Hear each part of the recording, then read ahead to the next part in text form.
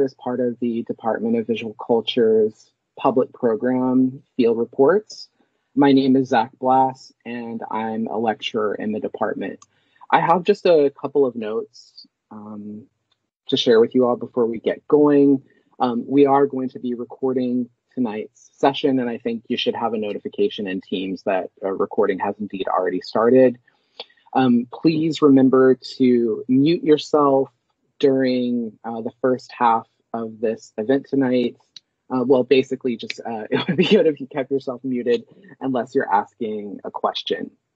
So the plan for this evening is to hear Jasmina's talk for up until probably 6 p.m. At 6 p.m., we aim to take a 5-minute break, and then we'll come back for discussions and questions with Jasmina until 7 p.m. So now I'd like to begin a little introduction to the theme of the evening and also to Jasmina. So throughout the autumn term, talks in the public program have highlighted the transdisciplinarities of visual cultures and the ways in which they intersect with our departmental research clusters, from the environmental humanities to critical finance studies, forensics to political aesthetics. And we continue these field reports further today, and we now turn to the histories, politics, and aesthetics of feminism and queerness. And this is the research cluster our department titles Sexes, Genders, and Genres. And within the Sexes, Genders, and Genres research cluster here in visual cultures, there is a particular interest in the styles and aesthetics of sex subjects, minoritarian persons, and other queer things, be they non-human, material, animal, human, before and beyond. So across the cluster, we studied the varied yet intersecting frames of gender, sex and sexuality, feminism, queerness, and difference, very broadly conceived. So today's lecture by art historian, Dr. Jasmina Tumbas, adds a vital contribution to this area of research, with what I would consider a very passionate and politically committed attention to feminist histories of art and resistance in the Balkan region. In her lecture titled The Feminist Legacy of Socialist Yugoslavia, Yugoslavinka, and Her Performance Politics, Tumbas examines women's feminist performance politics in art and culture under Yugoslav socialism during the years 1948 to 1992, during its disintegration in the 1990s, and in the post-socialist context to the present day.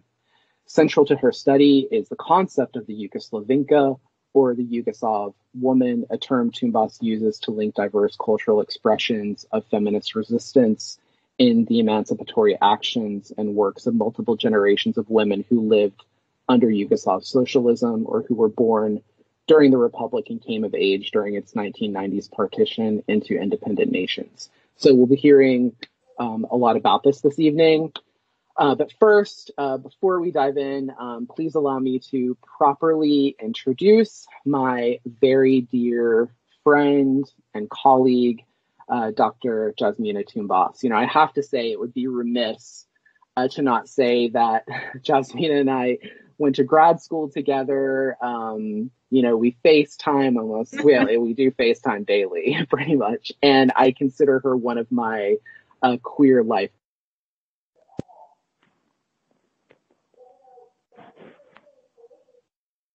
You become mute, Zach. Strange. Okay, I'm back. We lost you after queer life partner. Anyway, that's all just to say this is a special occasion. It would be a special occasion regardless, but it means a lot to me to be able to share Jasmina's work with you all and be in conversation with her. So a little formal bio, and then we'll jump into it. Dr. Jasmina Tumbas is an assistant professor of contemporary art history and performance studies in the Department of Global Gender and Sexuality Studies at the University at Buffalo in the US. She is currently finalizing her first book, I Am Yugoslavinka, Feminist, Performance Politics During and After Yugoslav Socialism, which is forthcoming from Manchester University Press. And she is also working on a second manuscript titled On Gender Violence and Nationalism in Europe, Feminist Art and Resistance Beyond Citizenship. Recently, she served as the guest editor for a special issue of Art Leaks Gazette, number 5, Patriarchy and Over and Out, Discourse Made Manifest, which was launched during the 2019 Venice Biennale. And her research has appeared in a variety of publications in academia and the art world, including Art Margins, Camera Obscura, Art Monthly, Art in America, and ASAP Journal. So without further ado, please join me in welcoming Jasmina Tumbas. How are you? Oh my God, thank you so much. I'm going to start sharing the screen right away. Yes. Just to be sure that it's working and everything. So you can see the screen, the full screen? Yeah, you're not in full screen yet. Yes. No, okay. Now you are. I want to thank Urella Andrews for including me in this important and highly regarded visual culture series at Goldsmiths, and of course to you, Zach Blass, for putting my name out there. And it is an extremely tender and beautiful moment for us to have. And it's rare to have that in these kinds of contexts. So I'm extremely grateful, and I want to thank everybody who's here. Who takes this precious time away from the screen and adds more time on the screen to watch this presentation. So thank you for your time and your attention. I'm really grateful for you to be here. And I saw some really big names on the side in my field of performance. So thank you so much for coming. I'm very honored all of you are here. Okay, I'm going to dive right into it. In his controversial 1971 fictional film, VR Mysteries of the Organism, Yugoslav Black Wave director Dusan Makavejev empowered his protagonist, Milena, a radical feminist and sexual liberationist, to give the following speech in front of communist workers. And here I'm just giving you an excerpt. Our road to the future must be life positive, comrades. Between socialism and physical love, there can be no conflict. Socialism must not exclude human pleasure from its program. The October Revolution was ruined when it rejected free love. No excitement can ever equal the elemental force of the orgasm. Sweet oblivion is the masses' demand. Deprive them of free love, they'll seize everything else. It leads to fascism and doomsday. Deprive youth of their right to the sweet electricity of sex, and you rob them of their mental health. Restore to every individual the right to love. And at another point in the film, she proclaims the most well-known slogan from the film, which is, Comrade, lovers, for your health's sake, fuck freely. As some of you may know, and many of you will certainly not be surprised, Dusan Makavejev's film was a quasi-documentary and fictional film on the work of Austrian philosopher and psychoanalyst Wilhelm Reich, who left Europe for the US during the Nazi era, Germany in 1933 and then Norway in 1939, and who became most well known for his orgone box pictured here. Reich had studied under Sigmund Freud and developed a fascination with sexual liberation and its ability to cure diseases like cancer and fascism, and believed that his orgone box could capture orgone energy and restore libidinal forces within a person that was orgone deficient. Not only did the orgone box get Reich expelled from the Psychoanalytic Association in 1934, but it eventually led to a conflict with the United States FDA because he commercially produced orgone boxes, and their investigation prompted a court-ordered burning of his books in 1956 and his imprisonment in Pennsylvania, where he found his death in 1957. While Dusan Makavejev's fate did not take such a dramatic turn, it seems that some 14 years after Reich's death, the psychoanalyst's ideas about sexual liberation were still too radical, not only for the US, but also for the Yugoslav authorities, who censored Makavejev's film and forbid it from being shown, which also led him to leave Yugoslavia. And like Reich, Makavejev was invested in fighting fascism, including the liberation of women from patriarchal domination within communist and capitalist regimes, and especially within his own country, the Socialist Federal Republic of Yugoslavia. So why do I begin with Makavejev and Reich? My recent research and my talk today are invested in thinking about how political ideologies are linked to gender and sexuality. Specifically, I have been intrigued for some time by the complicated feminist thread of Yugoslav women as embodied in such epic figures of Milana, played by Milena Dravic, and their relationship to resistance. And this, of course, comes when we think about the ways in which the Cold War rhetoric paints, of course, everything behind the curtain in this desexualized Marxist way of oppression, and then, the West as this place of freedom. But when we look at Yugoslavia, there's also something very different going on, and which, of course, was not part of the Eastern Bloc, which all of you, I'm sure, know, and where actually sexual liberation was very much part of the visual rhetoric during the time, even if it was censored at times. So here I just want to point out already this kind of dichotomy. Yugoslavia represents one of the most intriguing and paradoxical examples of women's emancipatory power during the 20th century socialism. The most politically West-leaning of all the socialist countries during the Cold War, Yugoslavia became a place where new trends in avant-garde art and film flourished, while Marxist Marxisms held sway. Anti-fascist ideology reigned in tandem with sex and rock and roll, and women enjoyed more legal rights and social mobility, including access to education and labor mobility, than in any other East European and some Western countries.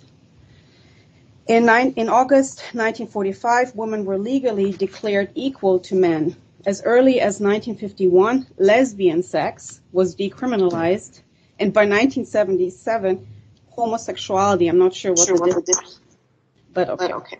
Oh, I hear myself now. If anyone has their sound on, or speaker on, could you please mute it? So lesbian sex was decriminalized, and by 1951 and 1977, homosexuality. Abortion was legalized in 1952, and paid maternity leave and the right to divorce was socially and legally accepted by the 1950s. In fact, already in 1928, some 17 years before the founding of Yugoslavia, a leaflet distributed by the communist and partisan leader Josip Broz Tito, who would become, of course, the president in Yugoslavia, declared that women were essential to fighting the bourgeoisie's imperialist war, and invited women to join the Communist Party in large numbers to, quote, fight till the end for the liberation of the working class. And here you just see two examples of famous women partisans who were fighting against, the Nazis in World War II. Jelena Petrovic's research on interwar women's authorship in Yugoslavia gives deep insight into the long legacy of Yugoslav women's feminist investment in anti-fascist resistance. Some of her research, for example, shows that in 1936, the magazine Žena danas, Woman Today, was first issue titled Novi Feminism, New Feminism, declared that, quote, the fight for women's rights is the fight against fascism, end quote. The Anti-Fascist Front of Women of Yugoslavia was founded in the midst of World War II, 1942, and had over 2 million members by the end of the war. But by 1953, all of this extraordinary advancement for women led to the still male-dominated Yugoslav communist elite to declare that it had reached its goal of the liberation of women, and that feminism thus was obsolete. Of course, that's a narrative we're very familiar with. And not just obsolete, but as a political movement, that it ran counter the larger goal of the liberation of the people and was therefore self-interested and divisive. The Anti-Fascist Front of Women of Yugoslavia was abolished in 1953, and many women were asked to retreat back into the sphere of the home. Jelena Batinec's research has shown that partisan women who were an indispensable force during World War II were were suddenly left off the conscription list of the Yugoslav army and also out of the history books. Chiara Bonfiglioli's most recent book analyzes also the double burden women experienced in factories, of course working as mothers and having the full load as workers. And of course in the arts too, in the immediate post-war period, art became dominated by men, though that's not true for all sectors. And Bojana Videkanic, who is I think also here today, has fabulous research on the question of women's participation in Yugoslav biennials. Okay, but the story is a lot more complicated than the idea, that patriarchy won once again. And here I just want to share a semi-parody of Tito on the cover of the Slovenian magazine Mladina, showing, ripping through fascism with his big sword and wearing, the famous Western silk suit. As it turns out, in Yugoslavia, despite the impressive and very large, patriarchal charge against fascism, or perhaps in part because of it, women's resistance took an extraordinary form in the arts. And here you just see a couple of examples in Belgrade of how incredible, how many women were involved in starting to think about feminism and the question of women in the arts. In other words, what had been set in motion by women resistance fighters during World War II was no longer reversible, and women's emancipation within the Yugoslav context is key to understanding some of the more contradictory and paradoxical elements of Yugoslav culture and its feminist legacy. A visual history of women's emancipation and the feminist movement evident in art and culture during Yugoslav socialism provides an essential narrative about a nation that has since then perished, but which remains the foundation for the work of feminist artists, theorists, and historians from the regions. And here again are more contemporary examples, of course, on the right, from the 90s, Merlinka, a very, very well-known trans woman in the region, and then, of course, Women in Black, the feminist movement against war, which was one of the bravest and first movements against the wars in Yugoslavia. And then on the right, I've started on the left, then on the right, of course, you see Helena Janicic's more recent work, The Adventures of Horny Dyke, and then Jasmila Žbanic's most recent film, in which Aida is another very strong female character negotiating this very patriarchal site of war in the Balkans.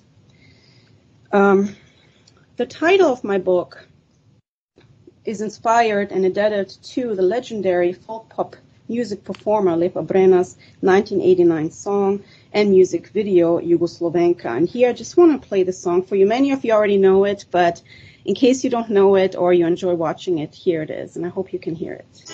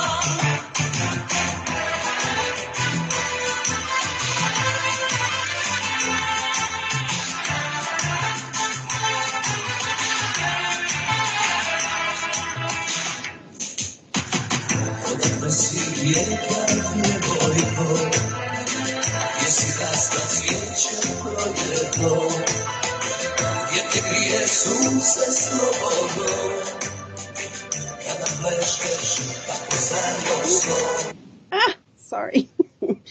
I want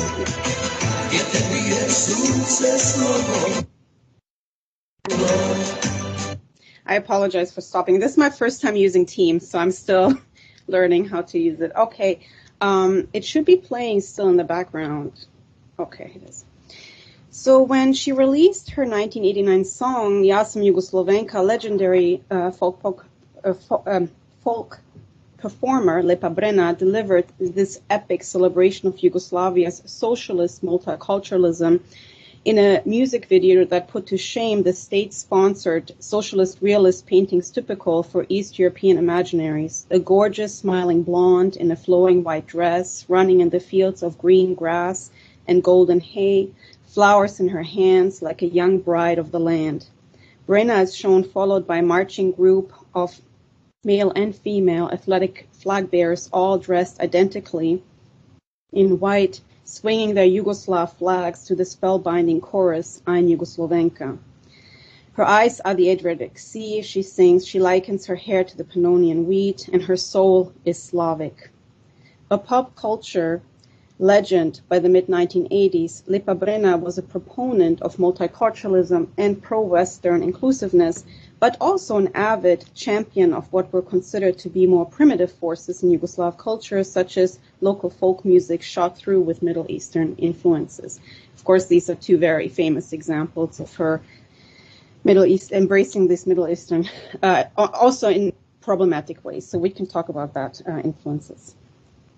The Yugoslavenka song production itself consciously sought to embody this wide-ranging inclusivity in that it featured three well-known multi-ethnic singers from the 1980s, Croatian pop star Vlado Kalember, Montenegrin pop star Daniel Popovic, and Bosnian Muslim rock star Alen Islamovic, with Brena herself born in the Yugoslav Republic Bosnia-Herzegovina and then living in the city of Belgrade, Serbia, and yet a different republic.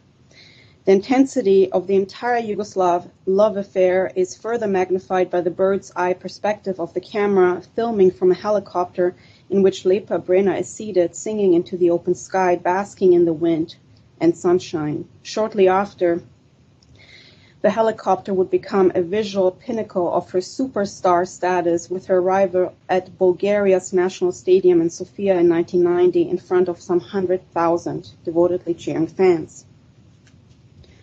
In the 1990s,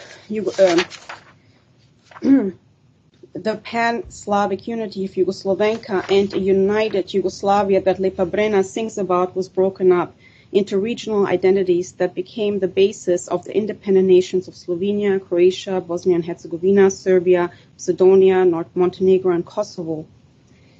Of course, then came, the big war, and here are just two images from, what kind of a horrific toll it took on the residents of former Yugoslavia.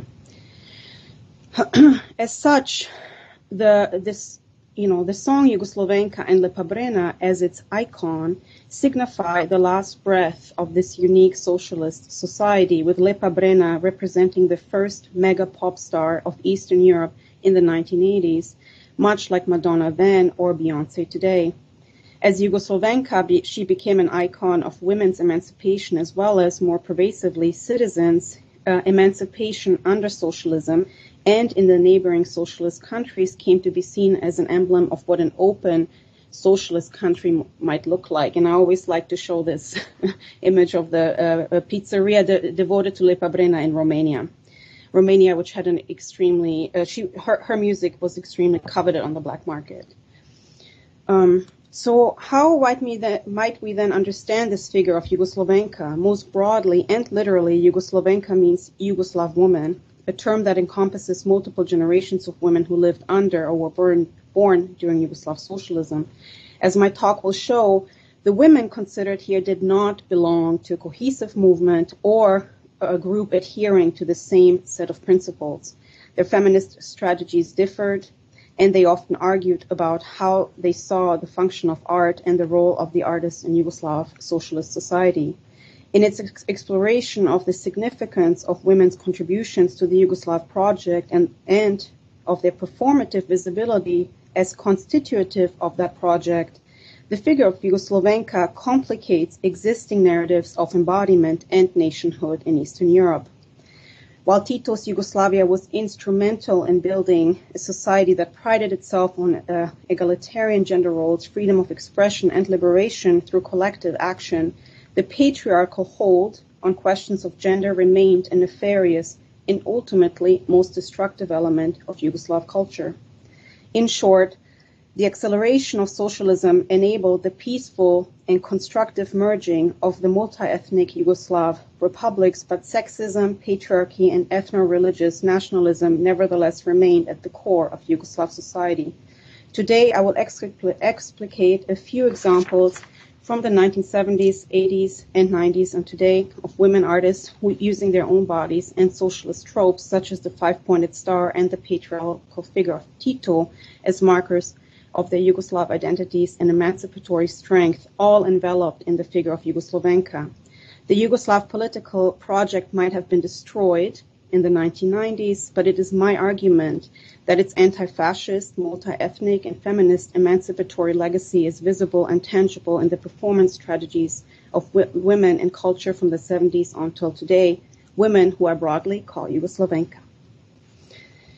In this regard, it is not without significance that Lepa Brena had recently had a spectacular moment of contemporary resurgence this past winter with her song Yugoslovenka sung loudly by a Croatian audience, despite the fact that Lepa Brena is a Muslim woman originally from Bosnia and living in Serbia, of course often associated with the Serbian regime and enemy of Croatia during the 1990s.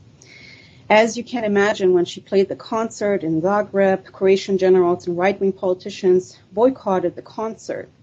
But people in the stadium reacted differently. They were ready for reconciliation and celebration of a united Yugoslavia. And here I just want to see if you can hear them singing Ja sam Jugoslovenka.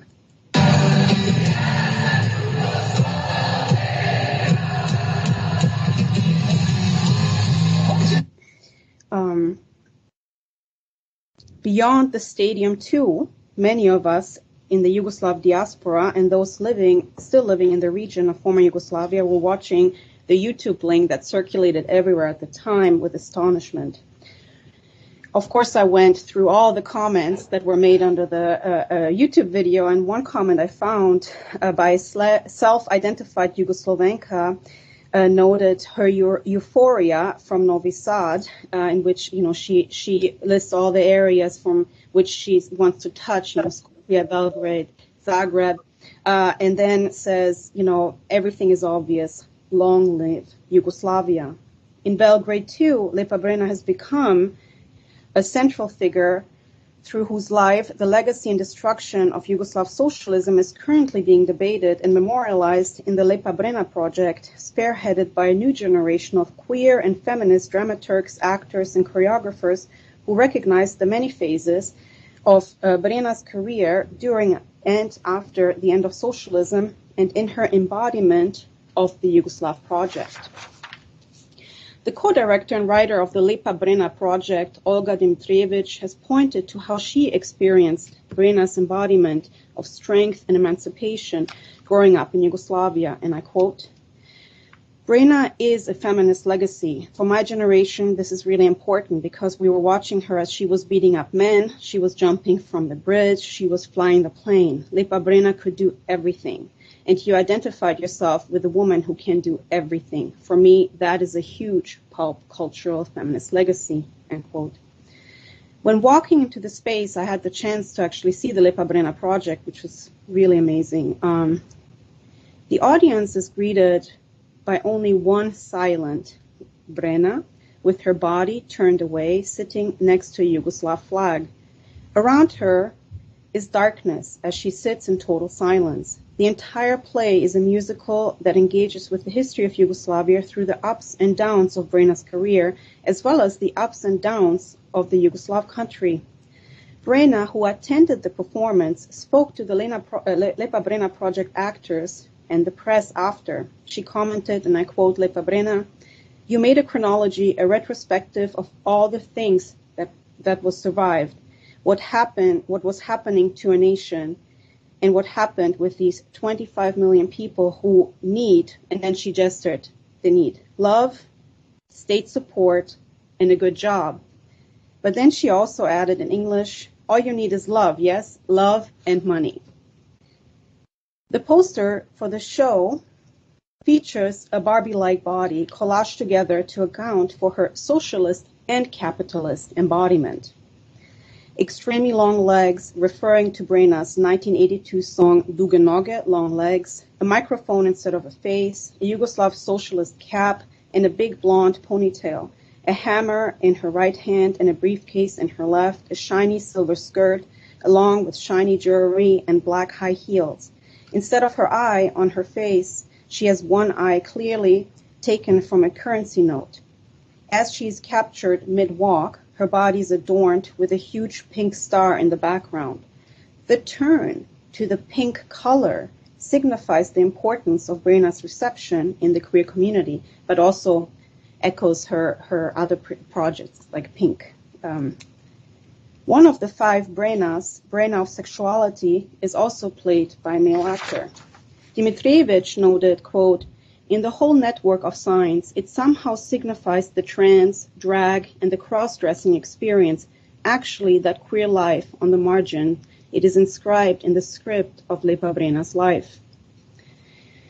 At the same time as the Lepa Brena project, Marina Abramović had her big return to Belgrade with her first solo show since 1975 at the Museum of Contemporary Art, The Cleaner.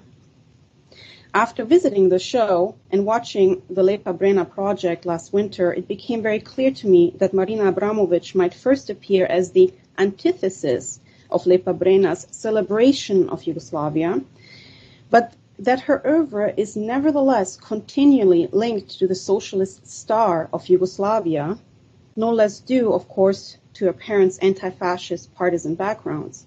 This background, at once suffocating and formative for the artist, is signified in her most famous performance, Rhythm 5 in 1974, in which the artist lay in a burning star symbolic of Yugoslavia until she lost consciousness.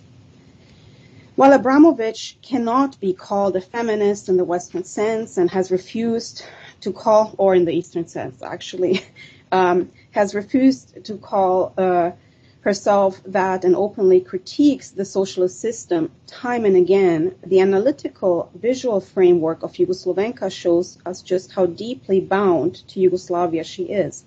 A kinship that visually threads through her entire oeuvre from the 1970s on to today, much of which she owes to the feminist work of curators and artists who were her contemporaries. These women engaged, I would say, more productively with the complicated position of gender discrimination in Yugoslavia, most prominently in A, reclaiming the symbols of the Yugoslav flag, and B, thematizing the patriarchal power of Tito. I want to then turn now to this bold visual provocation posed by Zagreb-based artist Sanja Iveković's revision of the Yugoslav flag, New Star. Here, the artist replaced the signature of the red socialist star with hair arranged in the triangular shape of the female pubis, instantly magnifying that Yugoslav socialism was fundamentally tied to its women. By superseding the red star with that of female genitalia just 3 years after the death of Tito in 1980, Iveković's flag connoted both profound insight and foresight. At least that's how I read it. Yugoslav socialism not only owed its inception to women, but the country and its unity depended on women's leadership to persist, as if to signal that the country ought to have looked to women for emancipatory politics, not to the male-centered patriarchal nationalism so pervasive and destructive in the 1980s and 1990s. To push this analysis even further, it could be argued that New Star established feminism's kinship to the transnational and multi-ethnic politics of socialist Yugoslavia, in that in the 1970s and 1980s it was women who transported this legacy of pacifism, communism, and anti-nationalism and strove for a more just and egalitarian society, as if to replace Yugoslavia's great socialist mantra of brotherhood and unity with a feminist sisterhood and unity. But of course, Iveković worked also in a predominantly male-dominated art scene. Like many feminists of her time, she was not against socialism, but rather she was disenchanted with the erasure of women and their agency in the Yugoslav project. Yugoslav feminists like Svetlana Slapšak and Vesna Kesić remembered that their male colleagues in the leftist academic circles frequently made comments during public lectures about how there were, quote, too many women wearing makeup, or sometimes asked women for the opposite, quote, could you please look more feminine, end quote. In her collage, He's Looking at Me All the Time, she thematized the omnipresence and invasiveness of the specter of this male leftist gaze, but here embodied in its leader and President Tito. This work featured a black and white photograph of Tito placed right above a drawing of a female figure in bed who carries a surprised and worried facial expression, with her hands trying to cover her naked body with a much too short blanket that bears the hammer and sickle insignia. Through the deliberate use of humor, Iveković's collage made palpable the sense of Tito as the male gaze incarnate. The scantily blanket here signals the shortcomings of Yugoslav socialism's promises for women. The proletarian flag used horizontally instead of vertically exacerbates the failings of the horizontally oriented egalitarianism of socialism, unable to protect women from patriarchal sexualization. The flag itself here becomes an erotic symbol instrumentalized to sexualize women in the name of socialist ideology, under the veneer of emancipation and gender equality in official state ideology. But the emancipatory strength of Iveković still remains tied to Yugoslavia. In a stunning photograph of the artist by Dalibor Martinez on the right, Iveković is Yugoslavenka. She looks straight at the viewer with confidence. She claims the flag and its emancipatory charge for herself. The image of the father of the people, as powerful as Tito's, was inevitably also libidinally heteronormative, a potent, domineering symbol of national masculinity for women to desire, for men to never fully attain, but to always haunt. This would become the subject of another powerful woman, artist in Zagreb, Vlasta Delimar. Delimar became the most controversial proponent of the embodiment of women's illicit desires as a form of resistance. In her 1981 visual orgasm, we return to the site of the bed under socialism, arranged as a grid of 12 black and white photographs of the artist's face grimacing in pleasure during masturbation. The images show Delimar on her back in a bed with her head on a large white pillow. The grid lines are painted with the light blue, while her lips are painted red. This added coloration echoes the colors of the Yugoslav flag, blue and white stripes with a red star in the middle. Yet clearly the red lips stand in for a different political agenda than the red socialist star, not socialist brotherhood and unity, and not even its imagined feminist equivalent, sisterhood and unity. Instead, Delimar's visual orgasm is a radical investment in individual women's right for pleasure, with the moaning mouth at the center of this reconfigured, iconic political emblem. When Delimar's first solo performance was scheduled for the spring of 1980 at the Student Cultural Center, it was put on hold for months because of Tito's hospitalization and impending death. She remembered that it was not clear if or when he would die, and that as a young artist, she felt a bizarre intrusion of politics into her ability to make and present her work as an artist. Quote, "There was a huge hysteria then in Yugoslavia," she noted. "Everybody was afraid of what will happen when Tito dies." She added, "To me, that was absurd, so senseless. As a young woman, I thought, why should I care so much about this old man? All I wanted to do is work." Tito died on May 4th, 1980, but she would have to wait a few more months until the situation, as she said, calmed down in the nation. The photograph of the performance shows her standing naked against the wall with the written words, quote, "This was me in 1980 when Comrade Tito died." Although only subtly noticeable, the word comrade here, even if at worst ironic or cynical, connotes a tenderness and connection to the late socialist leader, whom the artist, as many others, still admired. After Tito's death, the punk and gay, lesbian underground scenes did not abandon the political project of socialism, but were critical of its conservative aspects, including patriarchal nationalism, which was on the rise and threatened the emancipatory movements of anti-fascist resistance pushed by Yugoslav women and queers. So these are just a couple of examples. I couldn't resist to add, some of the amazing queer work that happened in the 80s in Yugoslavia, including lots of things in Vix magazine, not just gay, but also lesbian issues. But the same, this punk and lesbian scenes also had an extreme political commitment.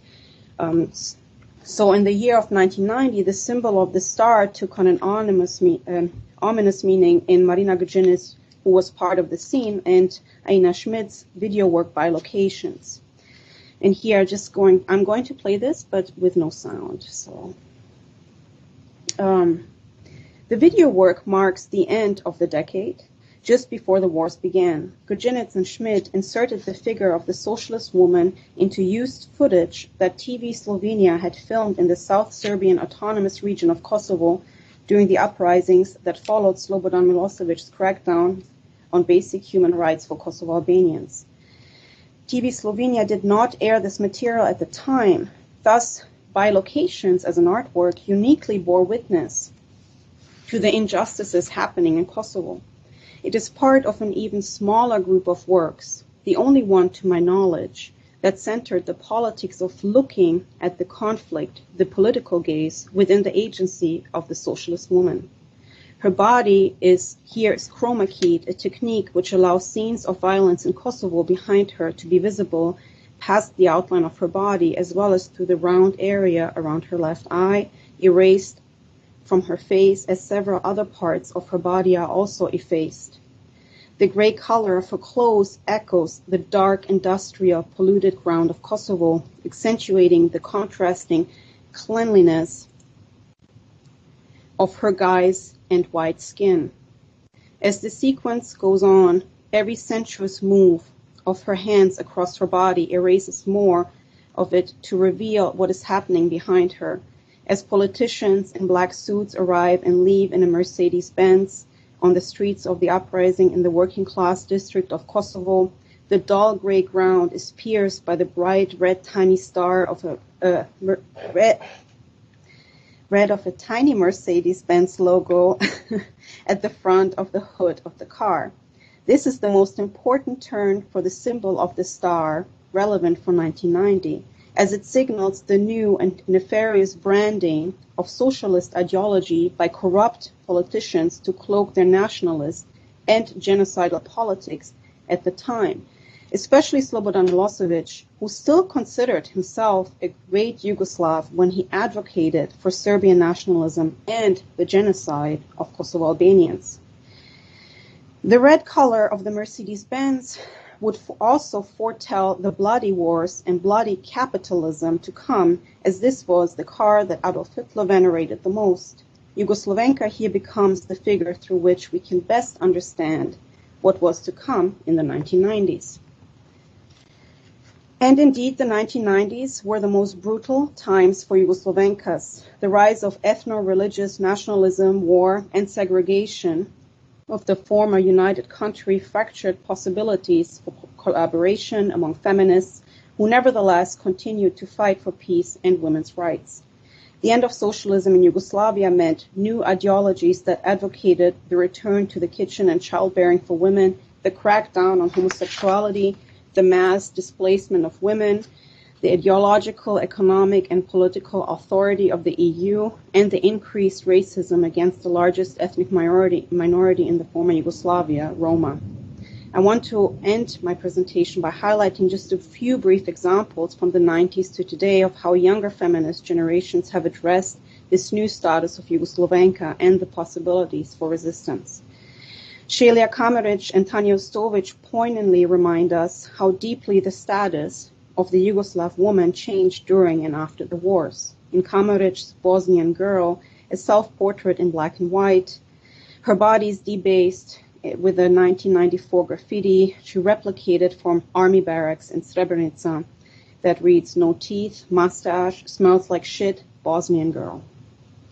This is, of course, one of the most famous works from the region, but very, very relevant. It is speculated that a Dutch soldier, while stationed in Bosnia with the UN peacekeeping forces, had made this graffiti. Kamaric shows us how by the early 1990s, how much the status of Yugoslavia had changed in the European male imaginary just 5 years after Lepa Brena's hymn, not a blonde beauty, but a besmirched, toothless woman whose racial otherness is augmented by her excessive hair growth, ridiculed in her femininity by stressing her mustache, and above all, smelling like shit. Tanja Ostojic does away with the hair. She shaves it, she removes the markers of her racial otherness, but debases herself by asking to marry a man to enter the EU in order to speak directly to the stereotypes of mail-order brides and the precarity of Yugoslav women. Most importantly, her work exposed in her embodied struggles the EU discriminatory immigration processes. Of course, this is another really important work that ended up also being censored, in which she critiques the EU and how the objectification of immigrant women, especially from Yugoslavia. And also very important is that Ostojic likens this discrimination also to, moments in the art world. And this is her performing I'll Be Your Angel with Harald Seemann. Not with the permission of Harald Seemann, but, intervening in the Venice Biennial, but really showing, the immigrant woman's position of being an uninvited guest and following him around. And the struggle of being part of the art world when you come from a country that no longer exists, and also that country that has a lot of shame attached to it, and when you're a woman having to do so, and having to submit to men's power in pushing your career forward. But questions of citizenship and legal status would be especially relevant for Selma Selman, the youngest artist here, born in 1991, long after Tito's death and right at the time of the burgeoning wars. Selma currently lives in the United States, but the artist was born and grew up in a Roma settlement called Ružica in Bosnia. In her works, she often thematizes the position of being Roma in the post-Yugoslav context. The legal rights for Roma worsened significantly after socialism and the rise of neoliberal capitalism, especially for Selma's community in Ružica, where Tito's era of socialism is remembered as, quote, a time when everything was perfect, end quote. Salman has used her art and her international connections to help the village and especially raise funds for girls to go to school, a philanthropic engagement that has inspired young children to scream, Tito, Tito, when they see her. And now she drives a caravan with the words Selma y Tito written on them. She noted, quote, everybody here looks at me as Tito because I bring them happiness, end quote. Salman reminds us that the era of Yugoslavia and the era of Yugoslavia is far from over. In a random photo shoot when Salman was on the border between Trieste and Slovenia, she told me she felt relaxed, her hair let her hair flow in the wind, she had her picture taken. She then decided to call it I'm Yugoslavia because, as she recalled, she felt, quote, really great and connected across borders. She told me, I felt like Lepa Brena.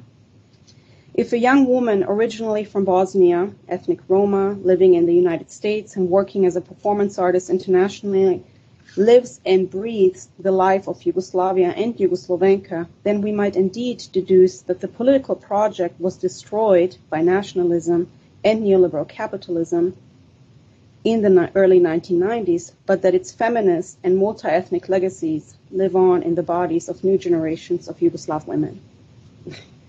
Thank you. Jasmina, thank you so much. That was so amazing, incredible. And also, like, wow, like, you amazingly timed that. I think let's go ahead. Let's go ahead and take our 5-minute break, and we'll come back right at 6, and we'll begin discussion and conversation. Jasmina, take a break if you want, or if you want to use this to say hi to some people. Sure. Like, do what you want. We have 5 minutes, and then we'll start back up. I'll be right back. Wow, there's so many people. Thank you all for being here. If anybody wants to say hi and show their camera. Hi, Amy. Oh, my God. Thank you so much for being here. Oh, wait, you're muted. I can't hear you. Tanya! Tanya! Oh, my God. Sorry, I was muted. I said, nice to see you and thank you for your talk. You would think after working on Teams all day, I'd know how to unmute myself. But anyway, great talk. Thank you. This is actually my first time on Teams. We use Zoom mostly. So, yeah.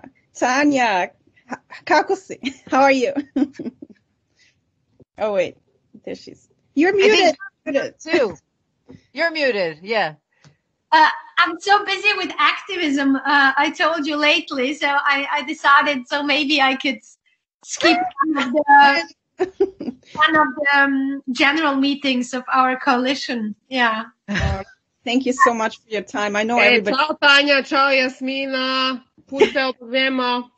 Hvala da si došla. Thanks for coming. Hi, Bojana. I don't think we've met in person, so we're meeting now virtually. So nice to meet you. Hi. Hi. Wow. This was Fredo. I see you as well. Is this Fredo from my former grad friend? Wait. I don't know. Jasmina. Hey! Oh my God. Thank you for coming. How are you? Good. How are you? It's good to see you. Greetings from Miami. Yeah, it's my relaxed day. I don't have to teach today, and I'm like no meetings, but I put my screen on for you. Oh, thank you so much. It was a treat for all of us. Well, let me look who else is here. There's so many people. It's amazing. This is a great turnout. Really excellent. Oh, so much. Jasmina! Hi, Jasmina! Ciao, Jasmina! Oh my God. You are muted, so we can't hear you. Okay. See, I'm zooming as well otherwise. Hey, gorgeous. Hi. Really, really amazing. Oh, thank you. I'm so glad you like it. I wrote this book in isolation for so long, and it's so nice to get, to finally share it and to actually finally have finished writing it. So, during COVID, less. Huge congratulations on the contract with MUP, by the way. Awesome. Oh, I'm in good company, so thank you. Good series. Oh my God. Oh yeah, no, I'm so lucky and so grateful. Yeah. Oh, it's your hard work, your good research. No luck. Thank you. Oh my goodness. So yeah, how is that? Amy, where are you right now? So I'm in Aberdeen, Scotland, cold dark similar to Buffalo probably. We get dark winters, but are you in Buffalo now? Yes, I am. Mm-hmm. Yeah. Mm-hmm. Oh wait, no, I don't see you anymore. Okay, I see everybody again. It's really impressive amount of work. I mean, it's great what you said, and I'm very curious about the book. Oh, thank you so much. I mean, there's so much more, and this is like my first time presenting more of it. And I was telling Zach yesterday, I got so nervous. I'm like, how am I going to do it? Because it's after you've completed the large research in the project, all of a sudden, you don't know how to put it in an hour or 40 minutes. Yeah. So there's also more of you in the book, so, but these were just kind of a couple of highlights. And No, it was such a big journey for me to write it. And I feel so, every time I even reread it, I'm so inspired by all the women who are in it and what they've done and what they continue to do. And I mean, what you're doing, Tanya, right now, it's just so amazing. Yeah. And it's really impressive, Jasmina. It's different from your PhD thesis, right? Like it's a totally different, yes. That is very rare most people take the easy route, turn the PhD into a book, and you've like written a whole new book. Yeah, I did. But I have to say it was also in part, it's been a while. So, it's kind of, I changed my project in the last 2 years, basically. Yeah. I had the epiphany of what I really want to say and what I really want to do. And, I had this whole thing and then I cut. So I have a lot more written that it's not, not in the book, but I think I kind of. Jasmina. I know. I'm going to jump in. Sorry. Yeah. Thank you, Amy. Thank you. I want to make sure we all have time. Sure. Okay. Well, that was, clearly you have a lot of fans. That was so amazing and wonderful. And, great to hear how it's developed, over the last, I think, 10 years or so since I've been following you do all of this research. So I have a set of questions prepared that I will ask, and then we can transition into general discussion.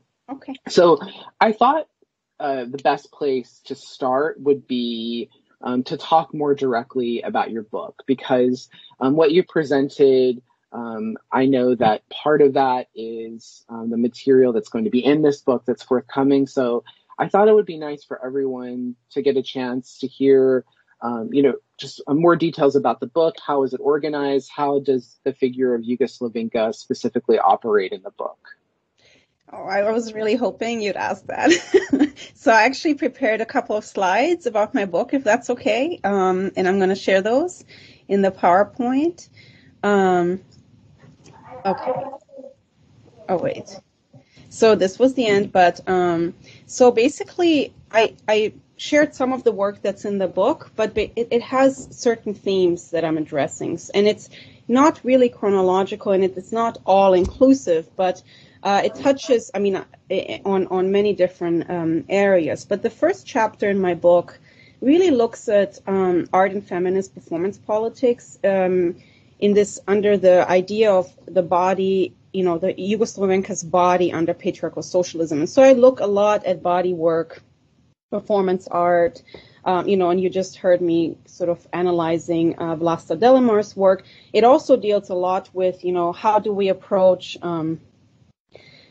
feminism, or how do I use the term feminism when someone like Vlasta Delamar wouldn't identify necessarily as a feminist. And so I kind of unparse those kinds of questions in that chapter and look at body art as a form of addressing both emancipatory strength and also critiquing patriarchal conditions. And then my second chapter was, for me, the most experimental and fun. And in terms of, what I was doing a little bit more outside my area by looking at pop music, but I really, really loved going there, is when I look at three huge icons of Yugoslavenkas for me, which are Marina Abramovic, in the Western sphere of galleries and global performance and global contemporary art, and also at home. And then, Lepa Brena, who's this big pop star figure you've heard me talk about now. And then, of course, Esma Recepova, who's this huge figure, in Yugoslavia, representing, ethnic Roma worldwide, but also representing Yugoslavia as a nation worldwide, with thousands of concerts. So here I think about these three figures and how they, embody the socialist nation, how their work, touches on Orientalism, and how they embody the Yugoslav legacy. And so one of the things that's very interesting is that, of course, Marina Abramovic, does things like Balkan epic erotic in the early 2000s, in which, she almost, one could say, orientalizes herself by wearing these folklore outfits and really engaging with the question of folklore. Lepa Brena passes both as this like white city cosmopolitan Yugoslav woman, but also is playing with, Orientalism and using it to sell her music, but also speaking to a very particular multiculturalism within Yugoslavia, which absolutely includes that part of culture, which is why it is so important that it is featured. And then, of course, Esma Recipova often does the opposite. Instead of having, orientalizing herself more, she then knows how to slip into Western clothing, like an Austrian television, for example.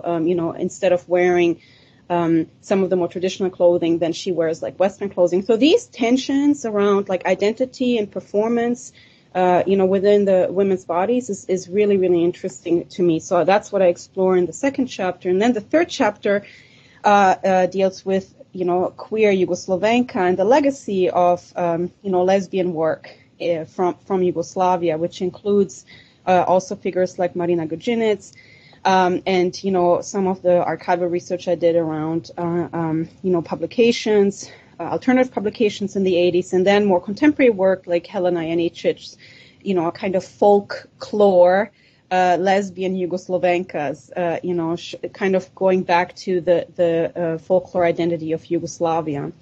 And then I haven't talked about this at all, but this is kind of also a very important chapter. I kind of take up NSK in my book, and I look at, this really, really important group, Neue Slowenische Kunst, which, of course, introduced absolutely radical ideas around retrogardism and avant-garde art and national socialism and ideology embedded within aesthetic discourses.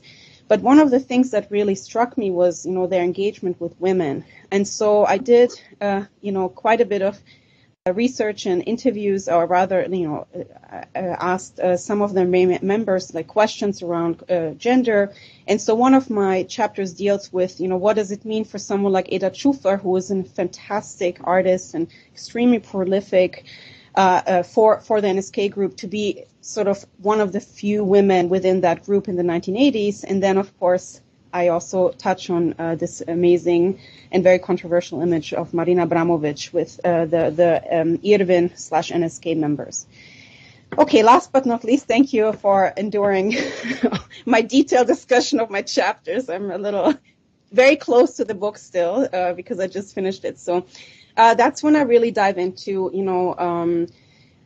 the 1990s, all the feminist work that women were doing, the ways in which the image of Yugoslav women changed dramatically, for example, also the Miss Sarajevo contest, how there's all these Western projections on Yugoslav women, but also the important work that feminist groups like Women in Black were doing in order to raise awareness, and how they put their own bodies, into the streets. And then, of course, you saw me talk about Sama Saman and this question of Roma identity and ethnic Roma within the Yugoslav context. And then basically what I'm trying to think about in my book is Yugoslavenka as a kind of wide-ranging model for feminist performance politics in art and culture, thinking about that figure of socialism, and feminism in the 20th century being a really interesting model of re-embracing and thinking about transnationalism and collaboration and feminism across borders. So yeah, that's kind of what my book is about. I'll stop sharing now. Thank you. Oh, wait, did I stop? Did it stop sharing? It stopped sharing. Oh, thank you. I think another component that would really enrich people's understanding of your research and your commitments is maybe if you would be open to talking a bit about your own personal background, because you are from the region, and I wonder, does that feature in this work? And, I guess it also just gives an opportunity to reflect on relations of the personal and the political, specifically with feminism. Yeah. Oh, yeah. This is such an important question. It's a very personal project for me. I am from former Yugoslavia, and, my father was a deserter against Milosevic. And I ended up being, with my family, my sister, my mom, my father, and I were refugees living in Germany. And so it was really hard.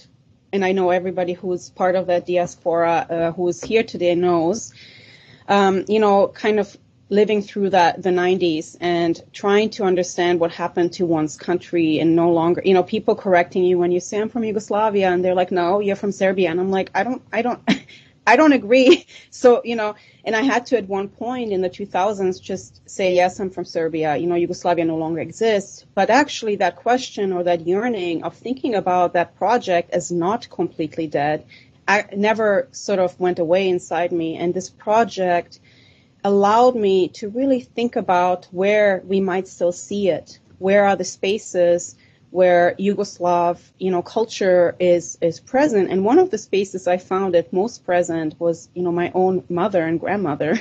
And I started to think about all these other mothers and grandmothers I knew from my Yugoslav friends who were fierce, hardworking, who had extremely well-developed moral sensibilities, who could talk about politics endlessly, talk about working class issues endlessly, and think about, justice in society. And I realized that in some way, if I may say so, my German friends, their parents had very different discussions at the table than we did.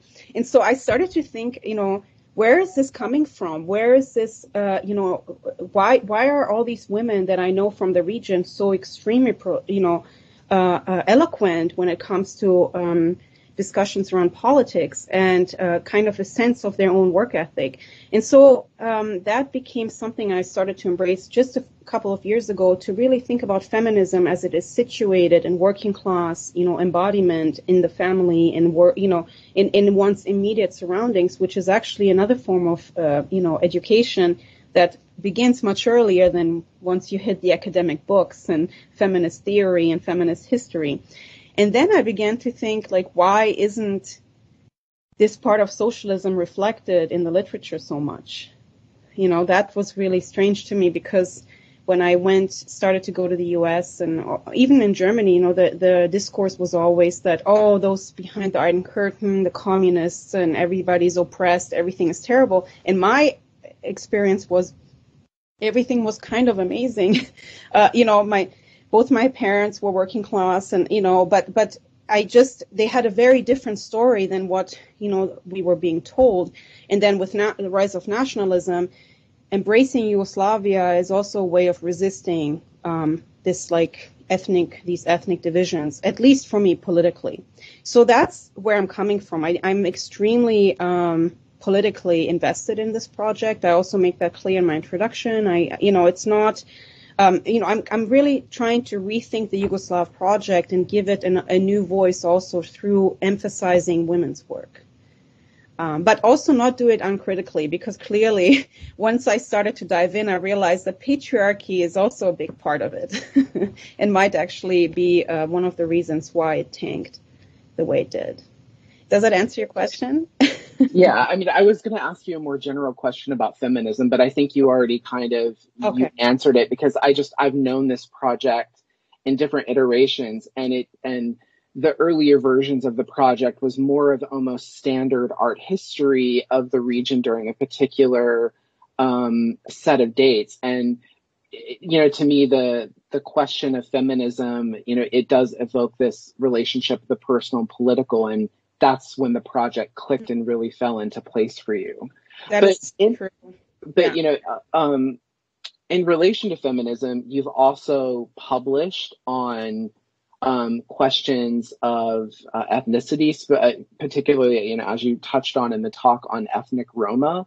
So I think that would be interesting to hear more about. How does ethnic difference feature in your work? And, if you want to talk about that in relationship to feminism or, work that's in development, that would be great. Oh, yeah. Thank you also for that question. I think that's very much also part of the root of the work, and in many ways has to do also with personal experience. So I'm just going to give a short note about that, is that, I grew up in a family where, Esma Rečepova was playing all day long, and My father was extremely and my mother as well, they were extremely respectful of Roma culture and saw that as part of Yugoslavia. And the whole rhetoric really was Yugoslavia for everybody. But then what happened was that we were on this German status called Duldung, toleration status, which I don't know if Tanya is still here, but Tanya Sojic, deals quite literally with that, with the violence of that status, and visa status in Germany anyway for the early 1990s. And then we were deported in 1994. And one of the really important experiences I had back then, even as a young, teenager, was that in the camps, it was really hard to be in the refugee camp in 1994. Of course, I had it much easier than all the Bosnian refugees I met. And I felt extremely lucky because I hadn't, I came from Germany. Being deported from Germany is very different. And yet, of course, it was very difficult. But one of the things I experienced there was extreme anti-Roma hatred. And it shocked me. I had never experienced anything like it growing up in Yugoslavia. And that's when I started to see that there is this whole nother dimension of ethnic difference tied directly to citizenship, tied directly to nationhood, and that had extreme consequences. And that has not gone away. Actually, it's only gotten worse, as we know, in Hungary and in the republics of former Yugoslavia.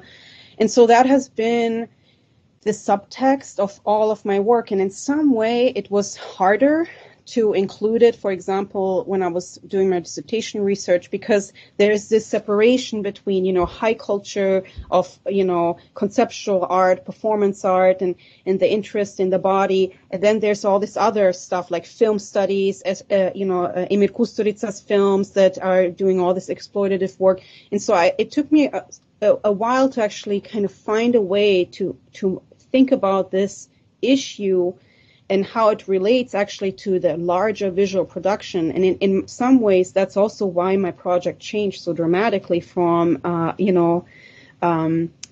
traditional art history, because traditional art history a lot of the time does not have place for this unless it's in this high art, global art, contemporary context where someone intervenes. And that's why it was important for me to include someone like Esma Recipova, who was, this pulp icon, that actually we have to account for the visual legacy of this woman within the Balkan context.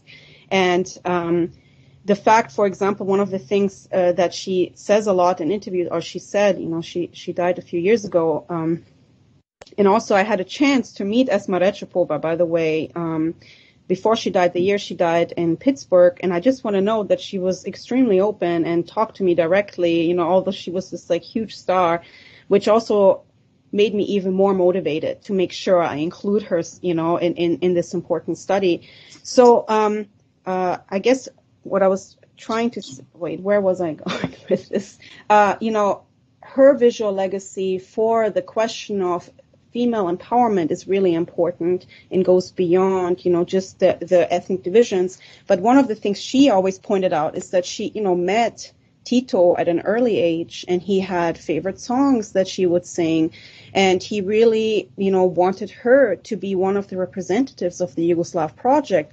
That is unfathomable today, that any of those nations would say, oh, we want, this Roma woman to represent our nation. But, what does that say about, there's still a patriarchal relationship, but what does it say to you about a project, a multi-ethnic project? Of course, that's also part of the non-alignment movement, but that embraces diversity in this way.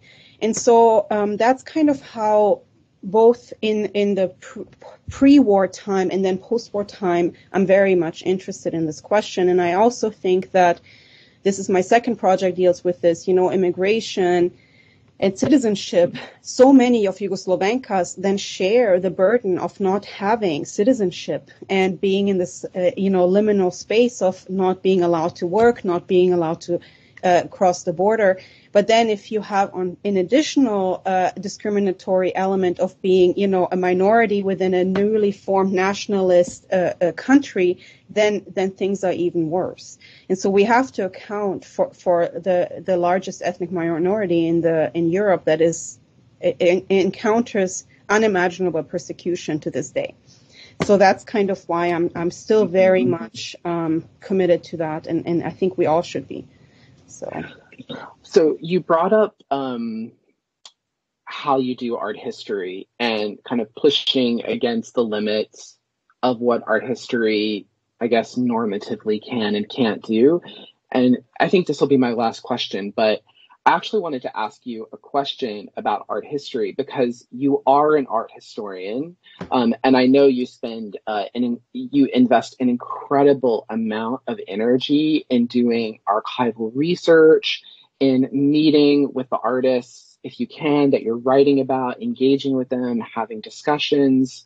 But you also teach in a global gender studies department. So you're an art historian in a gender studies department. And you also are, you're an activist. And, over the years you have, for instance, for those of you that are familiar with the local activism Jasmina has done in Buffalo, she was one of the main organizers of launching the I'm forgetting what it's. Yeah, sorry, sanctuary. I couldn't think of the words. Turning the University at Buffalo into a sanctuary campus, and also you helped. You were instrumental in de-seating this horrible local misogynist, racist politician from a local school board. And I'm just highlighting these elements of gender studies, activism, and and art history because your work does certainly thread them all together, and you can see that those are all commitments in your life and in your research. So anyway, it's just a general question to reflect on, like, what does it mean to be an art historian to you? How do you think of yourself working with the discipline of art history? Also, just because in visual cultures here at Goldsmiths, we do art history in a kind of unorthodox way. And I think, you're doing something a little different than what often happens in our department. I think it would be interesting to hear you reflect on that, if you don't mind. Yeah. Thank you. Wow, that's such a great question. I feel very comfortable in the gender studies setting, I have to say, because, we all know that art history can be a little more conservative, on the conservative side of things. And what I really like about, women's studies programs and global gender studies programs or gender studies programs is that often there's an interdisciplinarity that kind of accounts for a lot of different threads that might come together when you tell a narrative about a particular region, which is what I'm trying to do, a visual narrative, which for me, of course, also includes pop culture and other kinds of things that in art history, until recently, weren't necessarily really, something that you would embrace traditionally. But still, yes, I do methodologically also embrace very traditional methods like going into the archives.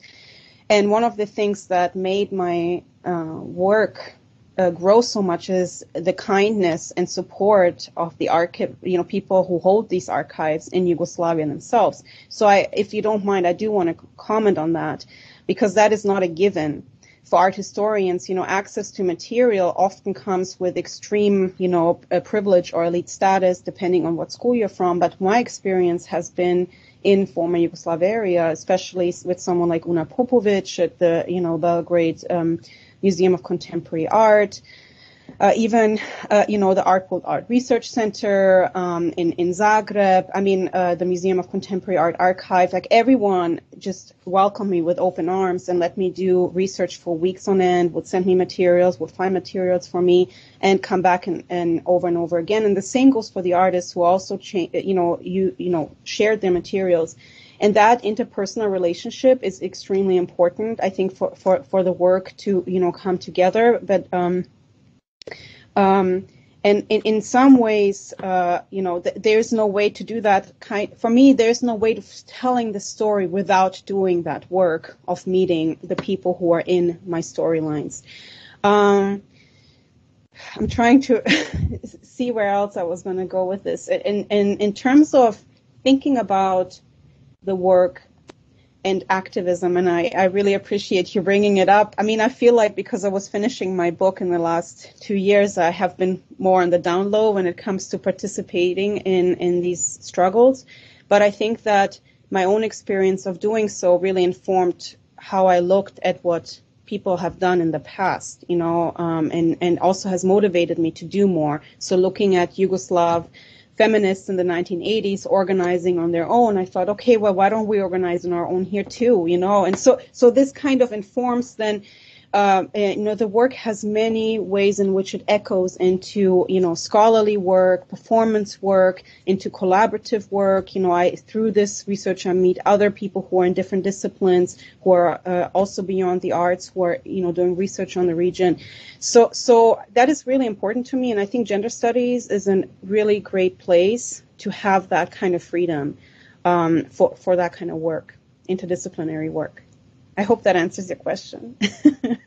Amazing. Thank you so much. I think now is a really good time to transition to questions, comments from everyone else that is here. So you are welcome to raise your hand, and if you'd like to turn your camera on and ask Jasmina a question directly, that would be fantastic. If you would prefer not to do that and you want to add a question in the chat, that is also absolutely fine, and I can read that out for you. But yeah, we would love to hear from you, please.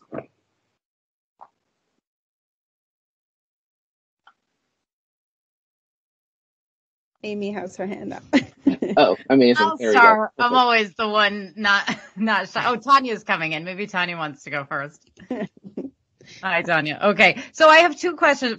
First of all, the book is fantastic. It's, it's so great to see a discussion of not only, feminism, but sort of intersectional feminism dealing with, LGBTQ plus, Roma, minority. And I wonder, so I have two questions for you. One is, I wonder, because I know you've historically been really into theory, and you talk about your sort of move away from, maybe not away from theory, but, into different areas. And I wonder the extent to which intersectional feminism has sort of helped or hindered, or have you just completely ignored, the sort of theoretical debates going on and just focused on Yugoslavia? And then my second question is the extent to which class differences and national differences might impact this idea of Yugoslavenka. And the reason I ask is because there's a Croatian artist I know from Dubrovnik who said, don't ever say Yugoslavia to me. It was a male artist, of course. Don't ever say that. Be careful because, you could get some, don't post it on Facebook because I could get some enemies.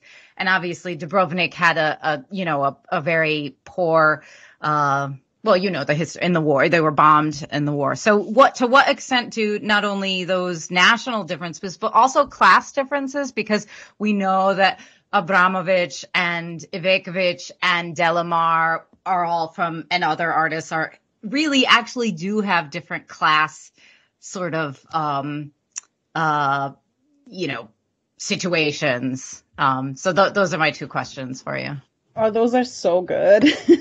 Thank you. No, it's really, the book it doesn't account for all of these nuances, but I hope one of the things I really want is for this, and I say this in my book, I didn't say this in the talk, is like for it to be a moment of like expanding, this discussion to include a lot more.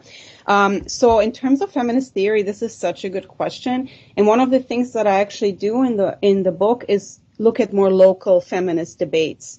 I'm not as interested in bringing like Western feminist debates into it. Here and there I have like maybe this or that, about especially around pornography and some of the, resistance to pornography especially.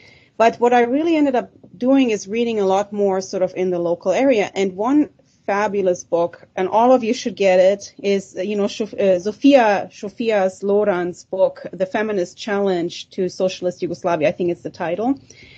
I read that book, it's a novel, in like a day, and then again and again. She already does this incredible work of, really showing us the debates that were going on in literature, within the magazines, especially around gender and sexuality. So that really was foundational for me to go and then, really look closely at some of those debates. So those really were important.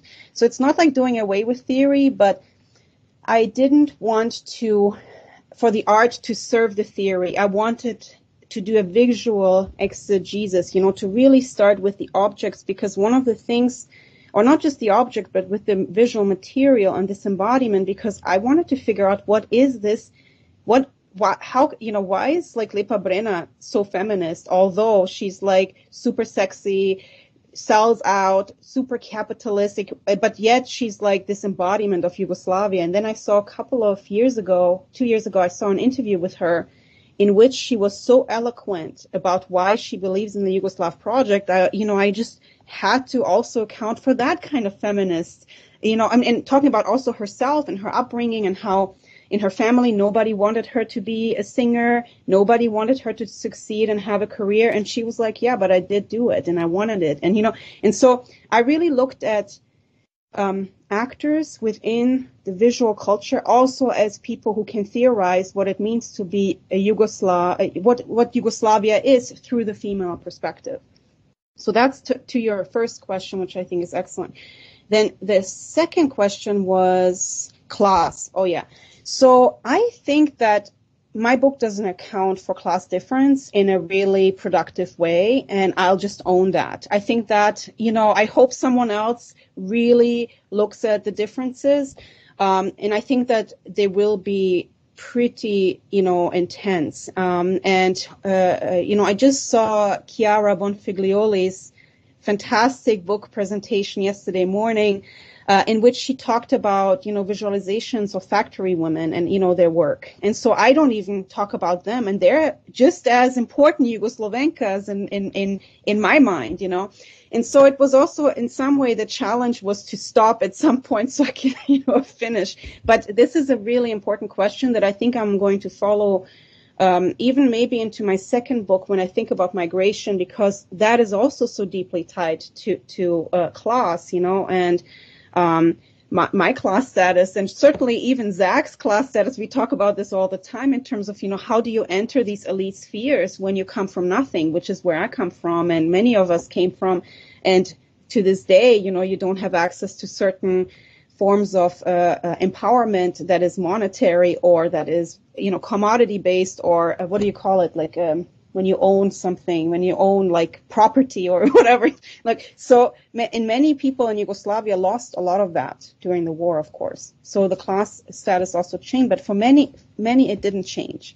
And they'll even say it. So, a lot of people from Slovenia that I know say, well, the war didn't matter for me, and they, in a way, they didn't experience it the same way that someone like Tanja Ostojic did, for example, coming out of Belgrade. So thank you. It's a long answer to really good questions.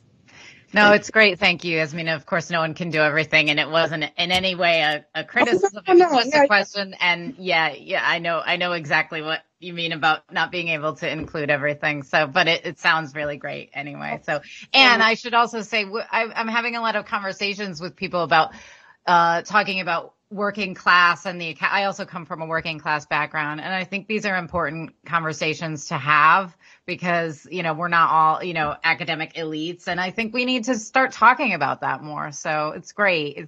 Oh yeah, and you also mentioned the other thing. Now I remember about the artist telling you, "Do not call me Yugoslav," and so this is also really important. So I'm really glad you brought it up, and I also say in my book that I'm using this label, and some might not even agree with it, But for me, it is a political question. Yugoslavia as a project has a lot of potential. And I'm not talking about the actual state, right now, but as the idea of multinationalist, multi-ethnic, collaborative space that's based, for me, on the feminist basis of that is really important. And the denial of Yugoslav identity often, not always by any means, but often actually is, linked to more nationalist investments. And I'm trying to remember which theorist or artist wrote this.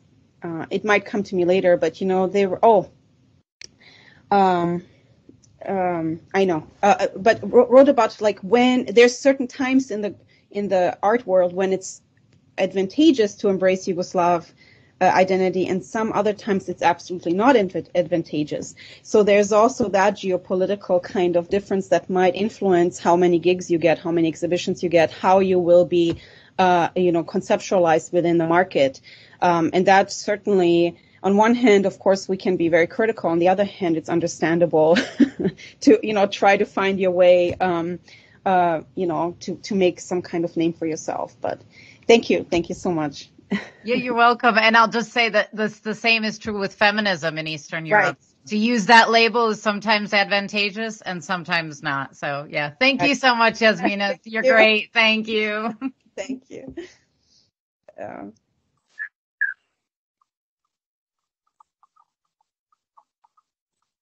Oh, here we go. We have a question from Emma. Yes, that's true. Ciao, Jasmina. Hi. Greetings from another Yugoslavenka. Well, congratulations, first of all, for your book. I can't wait to read it, and especially the last chapter, because it's related to my master's thesis that I'm currently writing on commodification of Yugo nostalgia in digital environment. And I was really surprised how you mentioned the example of Selma. Selman, relating to the comment how in Yugoslavia everything was perfect and that it was your own experience. So my question is, how did you approach the question and the issue of Yugo nostalgia in contemporary art? And do you see Yugo nostalgia in a sense how Petra Belc and Milica Popovic investigated and do a research for subversive potential in Yugo nostalgia?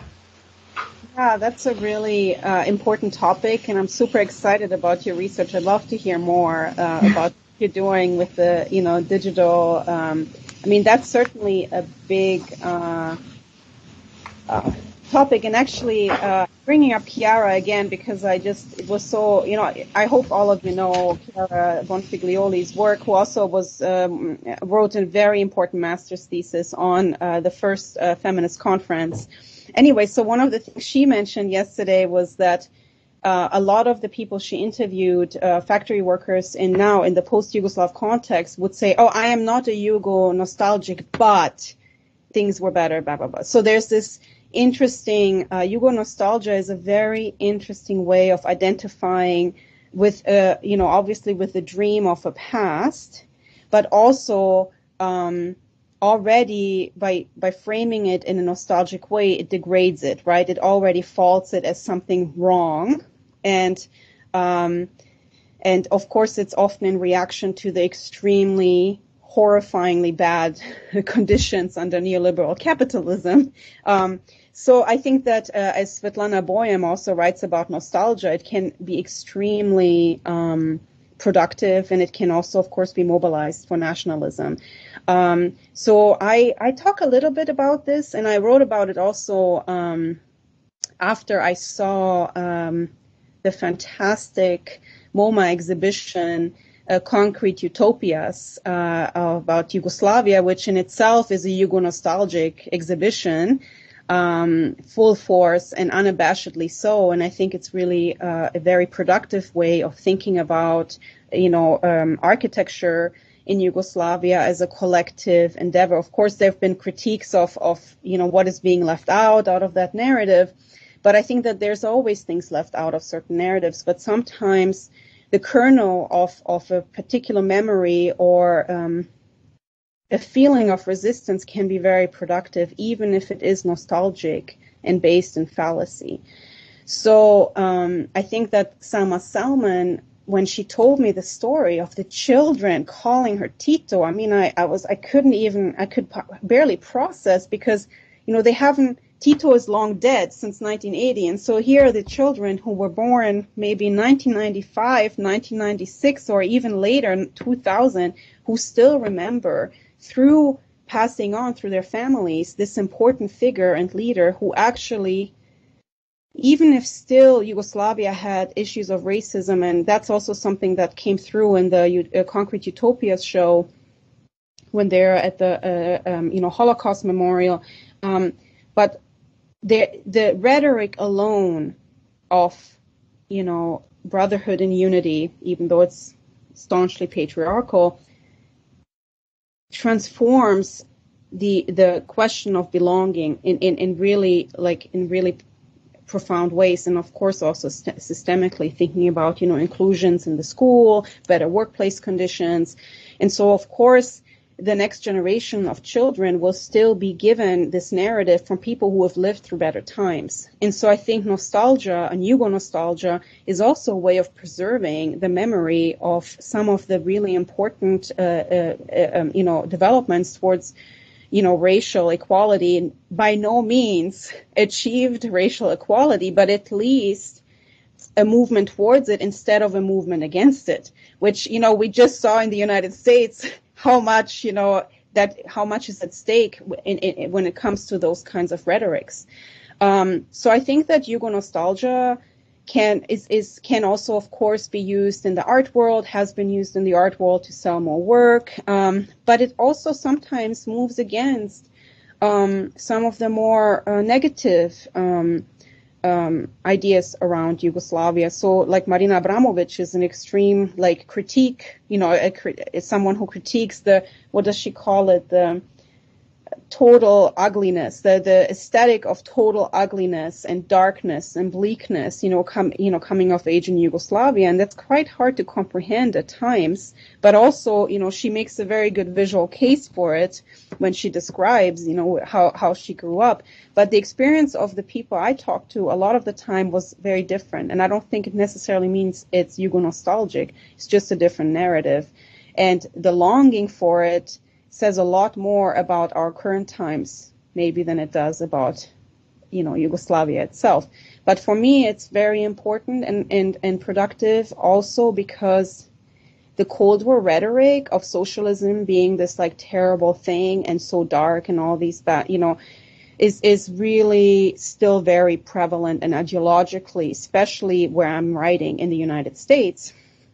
And the other thing that I'm really interested in, and my book only begins this, is this idea of sexuality and Marxism and socialism and the kind of, the ways in which, why is every history of socialism so dark or so technical about, economy and analysis? I'm much more interested in some of the things that happened around gender and sexuality. And some of the Yugo nostalgic projects are also more invested in those kinds of things because they often come out in pop culture. So I hope that answered your question. Thank you so much. I can't wait for your project. Yes. Thank you very much again. Yeah, and we can be in touch if you want, if you want to. Definitely, I will follow up. Okay. Thank you. All right, thanks.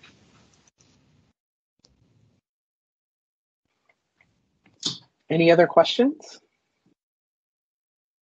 People are probably exhausted. Well, I actually have one, and okay. I was thinking, I didn't know if I was going to ask it, but you actually brought it up. Oh, okay. And it's completely open-ended however you want to approach it, but I think it's interesting to talk about the fact that you work in the United States, as a way to actually kind of situate yourself and think about, how the project has particularly come to be there. Because I think that's interesting for, people to learn about and hear your experience and perspective on about what you choose to work based on where you choose to live and how that can, it's often a mixture of certain productivities, certain major hindrances. But I think, I know some of this, but I think it would be great for people to hear. Yeah. So, first of all, I want to just say I was extremely lucky to go to Duke University, where, my mentor, Christine Stiles, was very open and extremely encouraging for me to study my region and to work on my region, and who connected me with a lot of archives and a lot of people. So that was the first time in my academic career that I had come across an American scholar who was extremely excited about working on the region. And that's what changed my life completely, because until then, sort of the Balkans and Yugoslavia was complete. No one taught it. I had no, maybe Marina Abramovic, but it wasn't really about her background. It was about endurance. It was about other more like universal concepts in performance. So it really took until I went to Duke University to do my graduate work for me to have a chance to even revisit my region and to kind of think about it. And that was a huge gift. And, I did my work there. And in terms of, navigating the job market and, your sort of scholarly life in the United States, one of the things we end up having to do, and me and my other North American situated friends laugh about this, every time I would give this talk, let's say, for the University for Humanities Festival or something, I have to include the map. I have to include years. I have to explain who killed who was warring with whom, what was, that Yugoslavia was not part of the Eastern Bloc. I have to show it on the map. There's a lot of setup that I have to do because there's been moments, this happened to my colleague Katja Praznik, who happens to also be at University of Buffalo, where people, people will think, oh, but that's the Baltics. Is that the Baltics? And then you have to be like, no, it's the Balkans. And then you have to explain what the Balkans are. So in some ways, sometimes that part is a little bit more challenging. But what's been really generative for me, and I am part of this diaspora who lived in Germany for all these years. I speak German. I went to German high school. Then I came to the United States and I, studied art history in the Western sense. And then I started only in my PhD to really look at my region. It's very generative to have audience members who are working on similar issues, let's say in Latin America and Central America, so one of my colleagues, even in graduate school, Kenzie Cornejo, which many of you know, has been extremely important influence also on my thinking of theoretical interventions and questions about race and injustice in my own region, or even Fredo Rivera, who we saw earlier today, who works on Cuba. So those are the wonderful moments of intersection that I love having in the United States. And then, of course, all these questions around racial justice and resistance that I think are really, really prolific and really productive also in the United States Academy and the North American Academy. But otherwise, sometimes it can be quite lonely as a Yugoslav scholar. But I am lucky because there's another person who's interested in the topic at UB, Katja Praznik, who I mentioned, and then, of course, Bojana Videkanic, who just published a book on non-aligned modernism, who is at the University at Waterloo, just across the border here, who is also a refugee from Bosnia. And so we're starting to kind of find each other within the United States, but the topic itself is often quite marginal within discourses. And I really hope that will change eventually, because I think that the Balkans and Yugoslavia and immigrants from that region and sort of the ways in which, Yugoslavenka as this icon really shows us also that race is very complicated in the European context. So, to hear a Yugoslavenka like me or like Bojana is read as a white woman, but in the European context, you are read as this South, Eastern, other. And one of the stories I always tell is that, my mother, who was a seamstress in Germany, was frequently asked if her daughters, when she was working in Germany, are seamstresses too, or if we're cleaning ladies. So there's this assumption that this is the kind of work of the South, the Yugoslav women, the immigrants, that can't really rise in the academies and that are there to serve, white German society. And some of that is still very operative.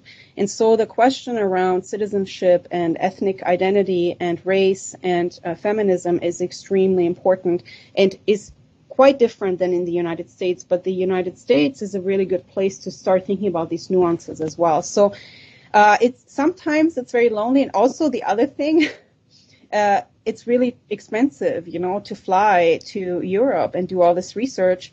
And I'm at a state school. I have no research budget. So in the last, 10 years, every trip to Europe to see my family included all this research I would do in order to, get as much done as possible.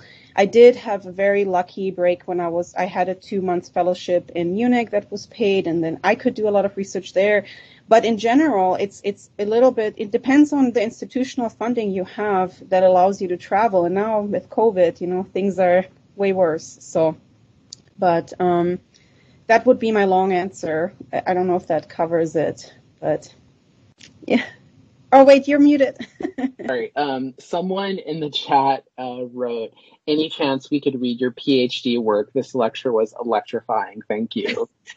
So I think usually, whether you like it or not, unless Jasmina has an embargo on it, in the US, you have to upload your dissertations to these libraries, and it's made available after a certain amount of time. But I want to say, Amy pointed this out. My dissertation is completely different than my book. So, I hope you find it interesting. But I have an article coming out, actually, that's based on my book that will be available really soon with the feminist journal Vagadu, and Diana Jelacha, who's also written fantastic work on film, screen memories, and on Yugoslavia. Check out her amazing scholarship. She's published and editing a special issue on socialism and feminism for Vagadu, the feminist journal. So I'll have a piece coming out in that. But yeah, the PhD for me is the kind of thing I did so long ago, and that's when I began to kind of think about this, but my book is really completely different. So, but it's going to come out soon in 2021. If all goes well. Thank you. Thank you. Yeah. Can I say something? Yeah. Oh, yes, please, go for it. I am sorry, my camera is not working. I don't know why. So, ja sam Mirjana. And I am really, you blow me away. Znači, odvola si me. It's really amazing. Yes, I got this information by chance. A friend of mine, Srđan Knežević, sent me yesterday, and I was like, yeah. And also, I was yesterday at the Chiara Bonfilioli lecture as well. And I studied with Marina Gržinić. Wow, yeah, it's amazing. Yeah. Yes. So I have a question, but I just want to share something else, because it was this question about like if the Yugoslavia or Yugoslavenka still live and so on. So I live in Vienna, and there's a lot of us here, and from ex-Yugoslavia. And in a way, there is this thing, us versus them, everybody else, yes. And we call also ourselves naši. I don't know how to translate this in English exactly. Ours. Naši, and the language, of course, we also call naš. So we, in arts and cultural work, we started to when we do publications or posters, when we write the languages that are like there in these lectures, we would write naš instead of VKS. So it was this, but I want to ask where we can buy the book. How we get the book? The book is not out yet. It's going to hopefully come out December 2021. So it's all submitted. It's approved. I have a contract, but it's going to take almost a year for it to come out. So, but there will also be an electronic version of it. So hopefully your library, if it can buy the book, then you can just download it or download certain chapters. So. Thank you very much. Oh, thank you. And I love that you mentioned this idea of Nasha or whatever, because I remember when I went to the MoMA exhibition, Concrete Utopias. All I was hearing is Nasha Jezik. It was just, beautiful. And I got like teary eyed, and I was like, oh my God, this Nugo nostalgia is just so deeply in me. And it's very real. And it kind of, I said this in another context, but I have to say, this curatorial project by Vladimir Kulic was so important for me to gain the confidence also to sort of embrace that wish to do this work and to say, yes, okay, I'm going to also tell this other story of socialism, on Yugoslav socialism, that I feel like I belong to. because I felt like I belong when I watched, when I was at the show. And that's a very rare feeling to have when you're part of a diaspora that no longer has a country, but you have all these feelings of connection to people nevertheless. So yeah, thank you. That's such an important, and Vienna is, by the way, I love Vienna so much because of exactly what you described, Yeah. You can drink raki and eat ivar everywhere. Yes. Yeah. You get it by bus. But I think also this work that you do is also very important because somehow I was not aware that the people are receiving the Yugoslav women living in Yugoslavia at that time as victims. And this is yesterday, actually, Chiara mentioned this. And I was like, really? Because, when I came here, I realized that the women and men are not paid the same for the same work. And I was like, what? And then that in the 70s still, they had to go with the husband to the bank to open the bank account and stuff like that, and then I'm thinking, come on, sure, double burden and patriarchy, but, here they took a bus to Sweden to make an abortion. I mean, Yeah. This is really, and I think this book, your book, it's really putting the things into perspective, and it's very good because we can cite it and we can show it also in this kind of circle. So thank you also. Thank you so much. I'm so honored. Oh my God. I'm going to jump in. We have a question from Susan Shubley, and maybe since we only have a few minutes left, maybe we can end with Susan's question.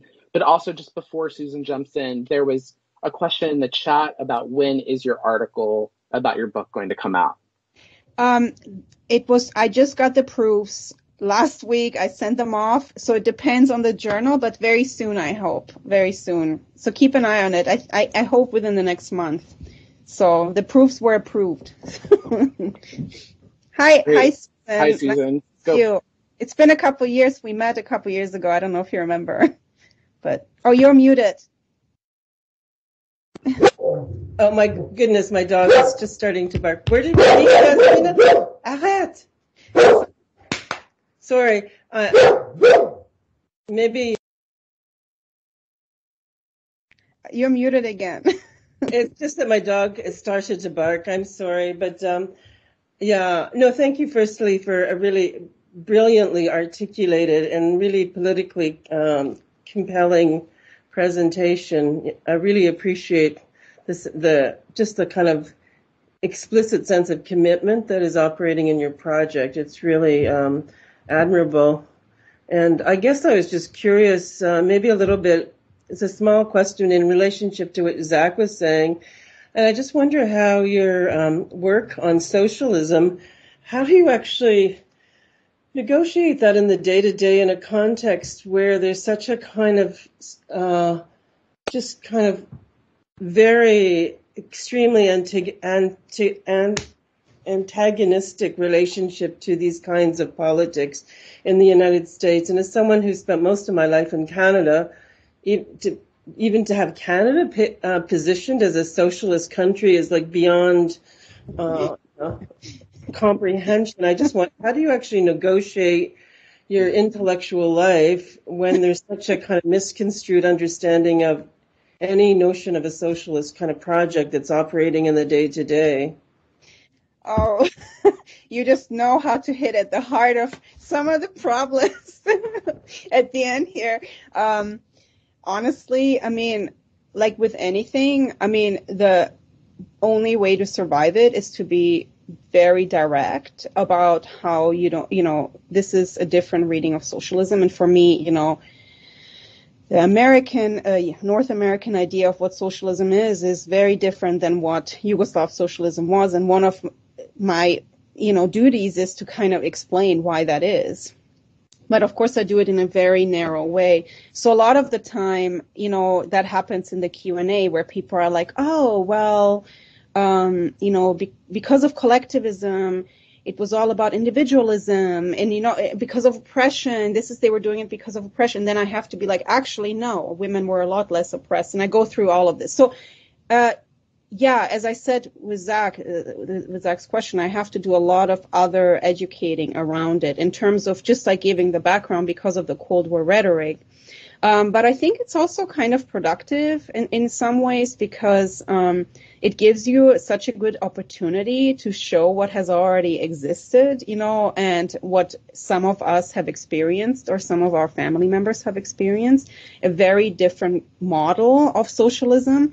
And so sometimes it's a moment of opportunity, but a lot of the time there's also a kind of, the other side of things is also that there's a huge nostalgia for communism and socialism that is also kind of completely not thinking about, some of the more oppressive elements. That also I can't stand, that also kind of gets me like, okay, let's not just forget about all the people that were killed and, Stalinism, ahoy, that is for me also very easy, slippery slope of kind of fascination. And that's why I think thinking about patriarchy and nationalism and racism as still being kind of underlying forces, even within the socialist system that I grew up in, is really important because it's a reminder that just the socialism and this like idea, even in the leftist positive sense, is not really the solution.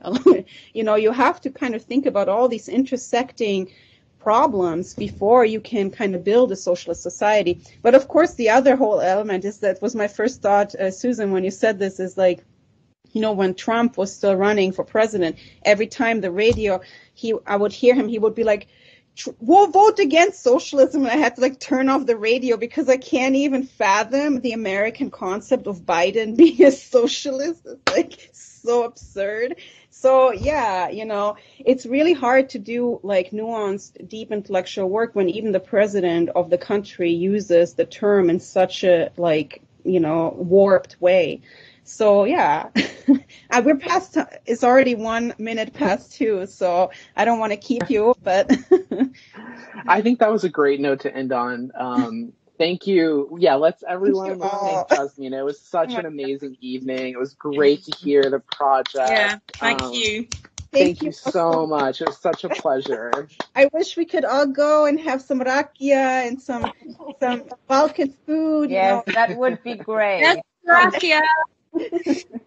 And if I have a book launch or something in Vojvodina, where my mother lives, everyone will be invited and she will cook for everybody,